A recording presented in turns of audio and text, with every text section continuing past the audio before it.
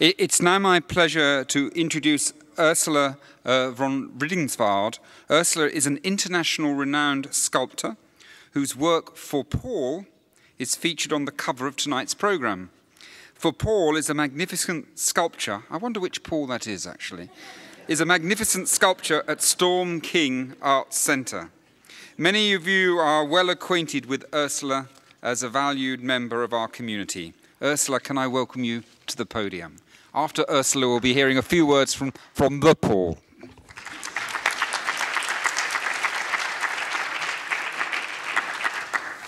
Thank you so much. I would like to talk about the things that are more difficult for my husband to speak of. In terms of a very general background about Pearl Meister, his mother, we have not been able to rake together too many facts, but Pearl Meister is his mother. She was his mother who died giving him birth. And the few descriptions that we've been able to get, and we've sort of gone through different parts of the country seeking them, but that she was beautiful, that she read a lot, that she enjoyed taking baths. She had thick dark hair. I seem to need images behind the titles or the words. We even managed to get something that looked like a photograph of Pearl Meister, as somebody said it surely was that. It was a woman who was crouching and she had a child by her. We even had our daughter hold up this photograph at our wedding day, thinking that her presence was there. This was 24 years ago. But in another number of years, we found out that no, this was not her on the photograph. It was some other woman who enjoyed that event. But there is no image, there is no photograph of Pearl Meister. Paul and I went to the cemetery where she was buried, and before we left, we tied my favorite scarf around the tombstone.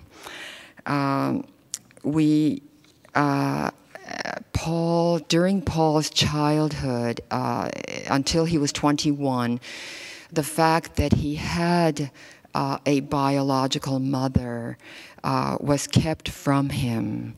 The stepmother and the father, in rearing him, felt that he was such a difficult behavioral problem as a kid, you know, that they kept this from him, thinking he would be impossible if he found out about his biological mother. This is kind of in keeping with a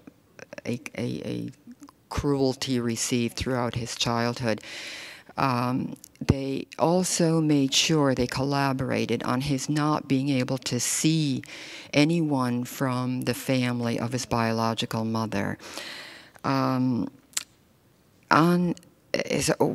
this did is it made us yearn and want to concretize this woman, to make her into something that was much more real than that which was allowed during his entire, good part of his life.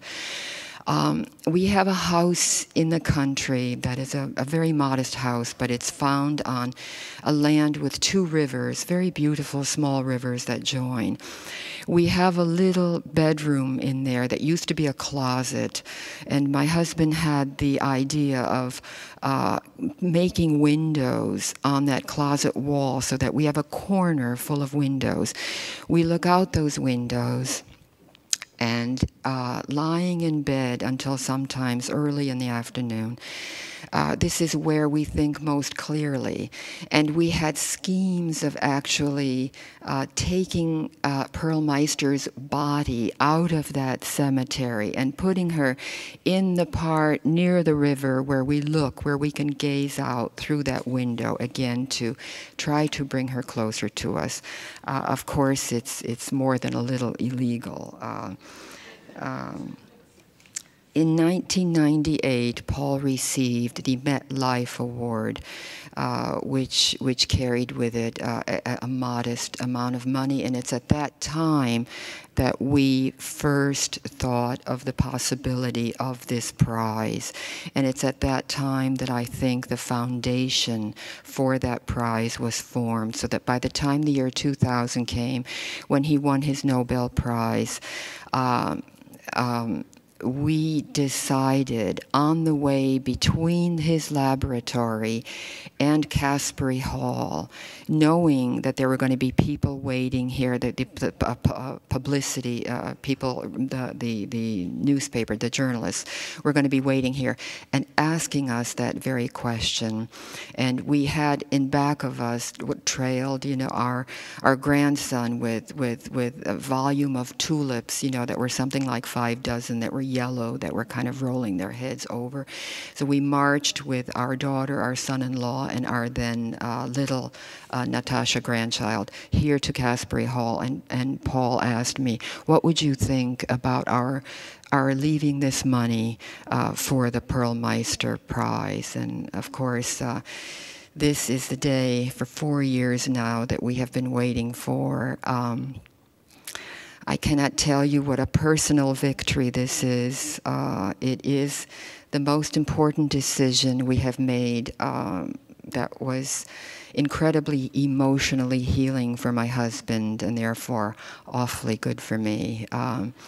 And that it's a victory in a broader sense for all of the reasons that the 2 women that spoke tonight so eloquently have said in terms of the women scientists, and to see Pearl Meister sort of float in the realm of that which is wise, that which is nurturing, that which is healing, just feels so good. We feel like we both got this incredible gift. I want to thank Rockefeller University enormously. Marnie Amhoff, who has worked incredibly hard on realizing this, Paul, Nurse, you who have embraced this in such a strong way right from the beginning. But I think Paul, my husband, will give you a better, sort of more specific thanks. And it's so nice to have all of you here to celebrate this with tonight.